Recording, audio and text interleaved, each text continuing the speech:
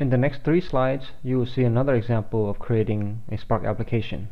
First, you will see how to do this in Scala. The next following sets of slides will show you Python and Java. The application shown here counts the number of lines with A and the number of lines with B. You will need to replace the Your Spark Home with the directory where Spark is installed if you wish to code this application. Unlike the Spark shell, you have to initialize the Spark context in a program. First, you must create a Spark conf to set up your application's name. Then you create the Spark context by passing in the Spark conf object. Next, you create the RDD by loading in the text file and then caching the RDD. Since we will be applying a couple of transformations on it, caching it will help speed up the process, especially if the log data RDD is large. Finally, you get the values of the RDD by executing the count action on it, and the program by printing it out onto the console. In Python, this application does the exact same thing, that is, count the number of lines with A in it and the number of lines with B in it. You use the Spark context object to create the RDDs and cache it. Then you run the transformations and actions, followed by a print to the console. Nothing entirely new here, just a difference in syntax. Similar to Scala and Python, in Java you need to get a Java Spark context. RDDs are represented by Java RDD. Then you run the transformations and actions on them. The lambda expressions of Java 8 allows you to concisely write functions. Otherwise, you can use the classes in the org.apache.spark.api.java function package for older versions of Java. The business logic is the same as the previous 2 examples to count the number of A's and B's from the README file. Just a matter of difference in syntax and library names. Up until this point, you should know how to create a Spark application using any of the supported programming languages. Now you get to see how to run the application. You will need to first define the dependencies.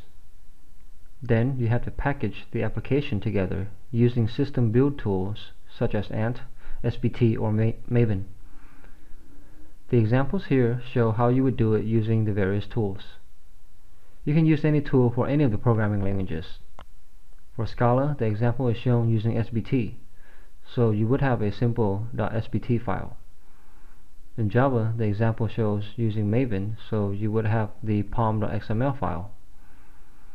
In Python, if you need to have the dependencies that require third-party libraries, then you can use the pyfiles argument to handle that.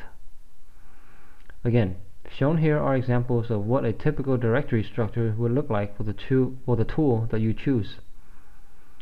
Finally, once you have the jar package created, run the Spark submit to execute the application. In the lab exercise, you will get to practice this. In short, you package up your application into a jar for Scala or Java, or a set of Py or zip files for Python. To submit your application to the Spark cluster, you use Spark submit command, which is located under the Spark home/bin directory. The options shown on the slide are the commonly used options. To see other options, just invoke Spark submit with the help argument. Let's briefly go over what each of these options mean. The class option is the main entry point to your class. If it is under a package name, you must provide the fully qualified name.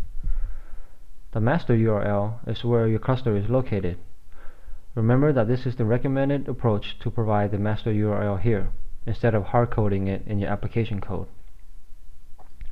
The deploy mode is whether you want to deploy your driver on the worker nodes cluster or locally as an external client. The default mode is client. The conf option is any configuration property you wish to set in key value format. The application jar is the file that you packaged up using one of the build tools. Finally, if the application has any arguments, you will supply it after the jar file. Here's an actual example of running a Spark application locally on 8 cores. The class is the org.apache.spark.examples.sparkpy. Local 8 is saying to run it locally on 8 cores.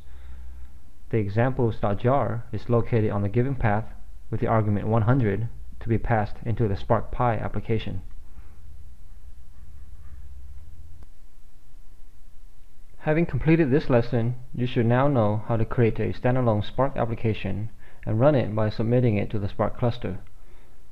You saw briefly on the different methods on how to pass functions in Spark. All three programming languages were shown in this lesson. Next steps: complete lab exercise number 3, creating a Spark application, and then proceed to the next lesson in this course.